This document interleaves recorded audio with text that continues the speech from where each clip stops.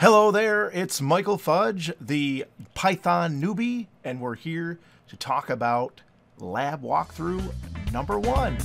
Let's get started.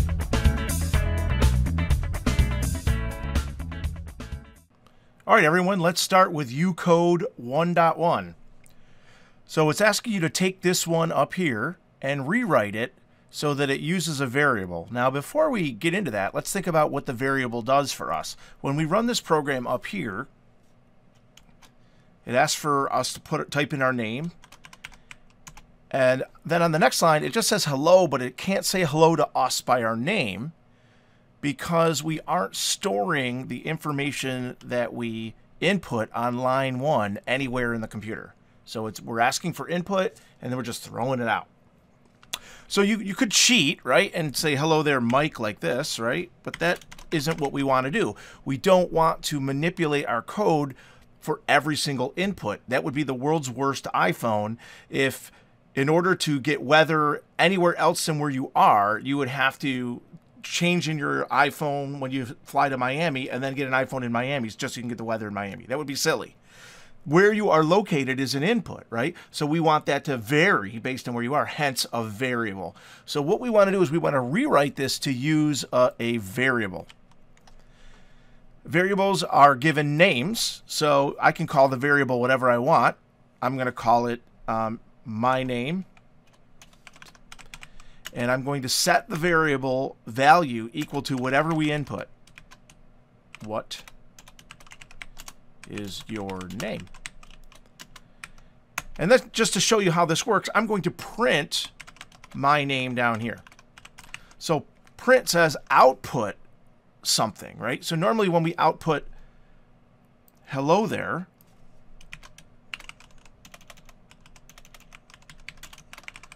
we're getting a literal thing that prints out because it's in quotes. So what is your name? Mike. It still says hello there. If we say my name, it's no longer literal because there's no quotes around it. So what it will print is the contents or the value of the variable, which is whatever we typed in the input on line 2. So let's run it again.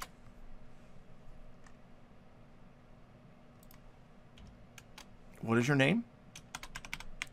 And you'll see now it says Mike. Now to finish it off, we want it to say hello there, Mike. So I'm going to print hello there.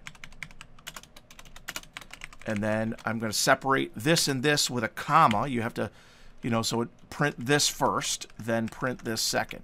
And then it's going to say hello there, Mike. And let's run it one more time. There you go. Hello there, Mike. So that's 1.1 Ucode. All right, let's continue on with 1.2 Ucode. So what we learned in the lab up until this point is that what you name a variable, it becomes very important. And up here we had just X's and Y's, and X was a city and Y was a state. And this code up here and this code down here are the same code, but the one down here is easier to read because we can see the intent behind the variables. And this is an important aspect of programming, is programming is just as much for people as it is for the computer. So it's important that we make our intentions clear with the code that we write. So down in 1.2 Ucode, we are asked to debug this program and fix errors to make it work, and also think about more appropriate names for the variables. So step 1, let's get it working. Step 2, let's think about how we can make it so the program intentions are clear. Now, normally when you have to do these debugs, you're giving a sample of what should happen. So here it should enter your name, and then I should input that, Mike. Enter your age, and then I input that, 25, and I'm dreaming. I wish it was 25. And then down here it should say Mike is 25. Okay, so that's the output. So the first 2 lines are the input, the last line is the output. So let's look at our code here. Usually when I'm doing these debug ones, I like to start by just running it and seeing what happens. So it says invalid syntax here on line 2.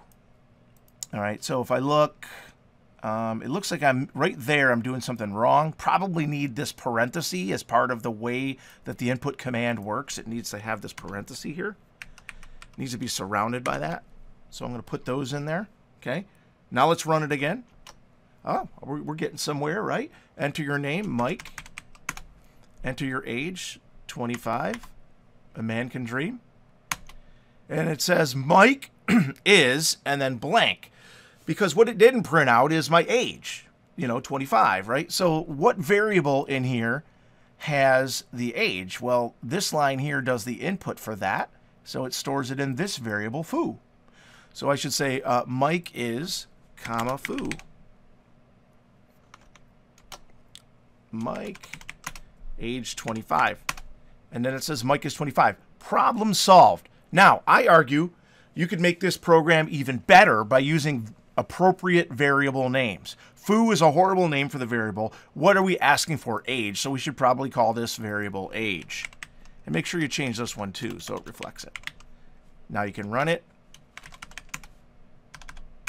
And you'll see that it still works the same way, only it reads much better because now no one has to guess what foo is. We know it says age, it probably is someone's age. It says name, it's probably someone's name based on the inputs. Okay, that's 1.2. All right, let's talk 1.3. From 1.2, we jump right into 1.3. In this Ucode challenge, we're asking you to write your own independent program. So now you really got to turn on the thinking cap. And we want you to write a program that inputs your first name and then inputs your last name. And then it should output hello Mike Fudge or hello first name, last name. So again, we want to use appropriate variable names. We don't want to use X and Y, right? We want, the first thing represents our first name and the second thing represents our last name. So that's what we want to use. And we will need one input for each variable. That's basically how it works. You input one thing at a time. All right, so let's see if we can do this. So let's input the first name. First name. Now I see I have the underscore here. That's because I want to say first name, and I could do it like this, or I could do it like this. But I'm horrible at typing, so I like to just keep it all lowercase. If I put a space between them, it'll think they're two different things. First and name. So we don't want that. We want them to be treated as one thing, hence the underscore. So first name, input, enter your first name,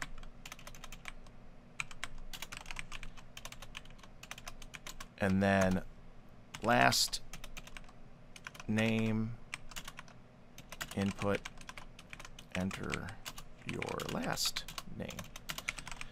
Okay, I'm going to run this. So enter your first name, enter your last name.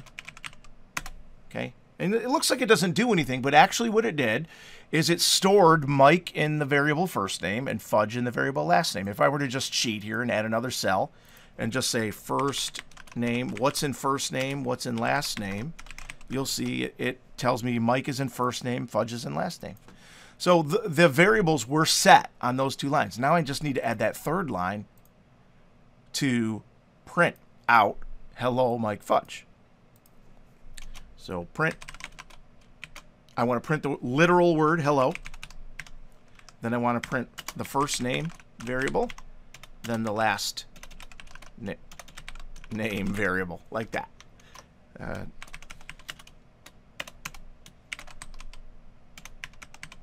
There we go. That's 1.3. So again, I had a problem and I broke it up into steps. Input number 1, input number 2, print out the message as output. All right, in 1.4, we introduce the concatenation operator, which allows you to combine variables and text together to build one long piece of text or one long string. And we need that in order to print this output. Your colors are red, comma, green, comma, and blue, right? For inputs red, green, and blue. What this program does is it wants you to use a variable for each input. Seems easy enough. And then produce output like the example. Okay. Let's break it down into pieces. A lot of times when you're trying to write a program and it's difficult, it is a good idea to just sort of break it up into doable pieces. So the first thing I'm going to do is just basic input and output. I'm going to input the 3 variables and I'm going to output the 3 variables. I think I can handle that. So let's do color 1, input, enter your first color. How's that? Color 2. Notice how I'm not copying and pasting lines. It's a good habit to get into when you're learning to program, to type the code every time. I know it's painful, and I know you could probably just go up here and copy this and paste it like that and edit your code, but don't do that. Trust me, you're going to learn it so much better if you take the time to get in the habit of typing in the code.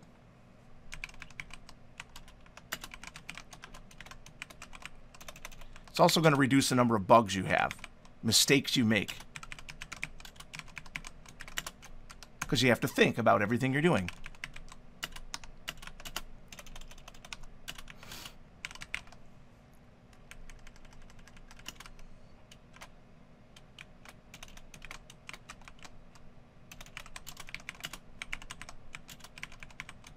Okay, let's see what we got so far. I'm going to print color 1, color 2, color 3. Oh, I got a mistake on line 4. I'm going to turn my escape L to turn my line numbers on. And line 4 is here. Oh, yeah, I got it. Yeah. Okay. Okay, first color, red, white, blue. So, and then it prints out my colors, red, white, and blue. Okay, so normally when I'm attacking a program, there's, it's not as simple as input, output. Like you're writing a program that you input a city and it outputs the current weather. Okay, input, output, simple. How do you get the weather? That's the hard part, right? So in this one, it's input 3 colors and then output, your colors are this, and then the middle color is, and then whatever the middle color is. So there's a little more thinking that I need to do. So let's try to formulate this statement here. So I'm going to say print your colors are, and then I'm going to print out color 1,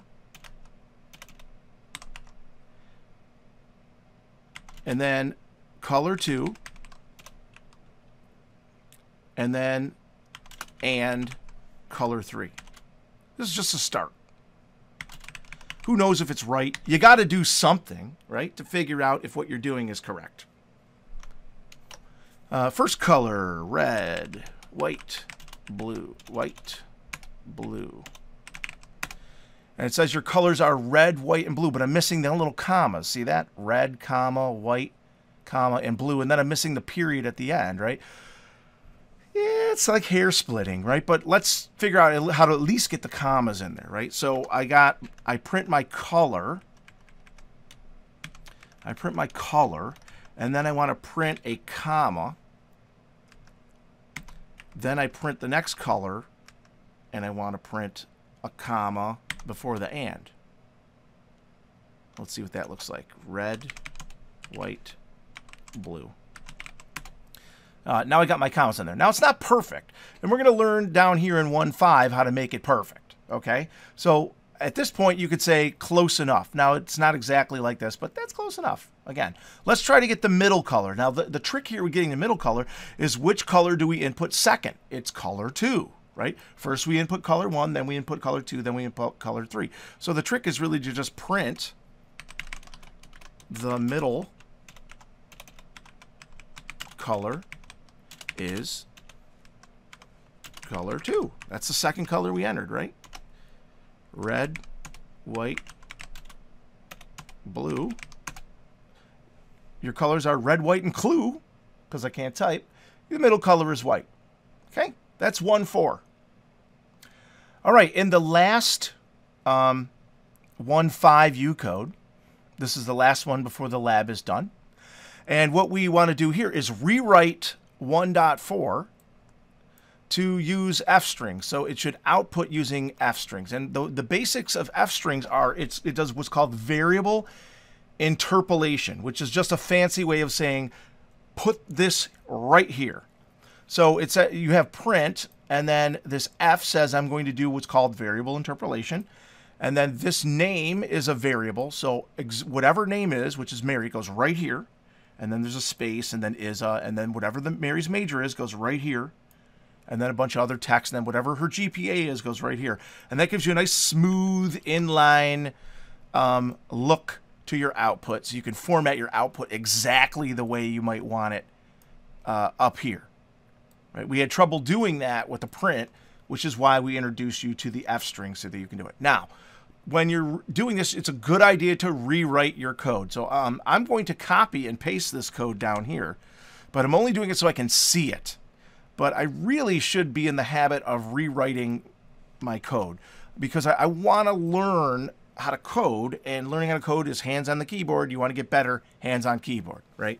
So I know the first three inputs are going to be exactly the same, but you might not know that, so you would go ahead and type. And I'll save you the time of doing that. Okay. So that's pretty much the same. Now we're going to get down to the prints, and we want to use an F string instead, right? So it's print as an F string. And we want to say, let's go up and look at our instructions again. Your colors are : red, green, and blue. I'm actually going to take this and copy this down here. And I'm going to put it right in here. Right. And then here, I don't want to always print red. I want to print color 1. So that if I want to print color 1 right here, I use curly braces and type in color 1. Like that. And then I want this to be color 2. So I remove that, curly braces, color 2. And then I want this to be color 3.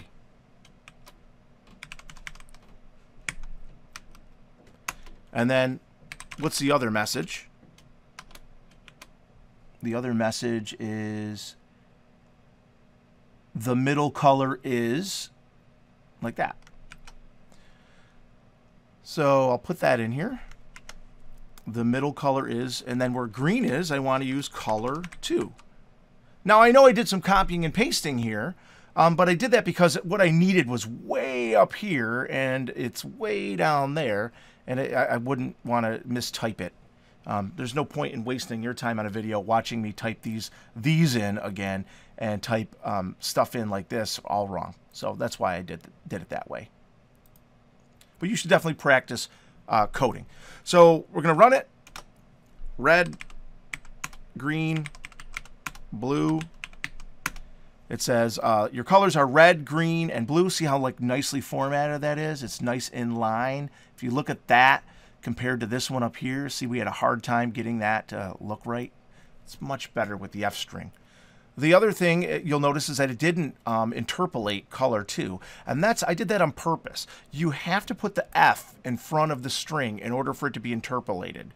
And if you notice, it just literally printed out color 2, and the curly braces around color 2.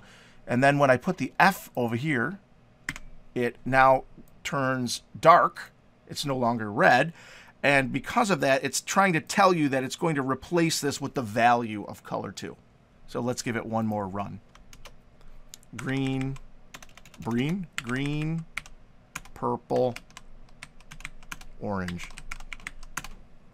Okay, your colors are green, purple, and orange. Your middle color is purple. That was the second color I entered. So that's 1-5. All right, that's it for this week's lab walkthrough. We'll see you next time. Bye.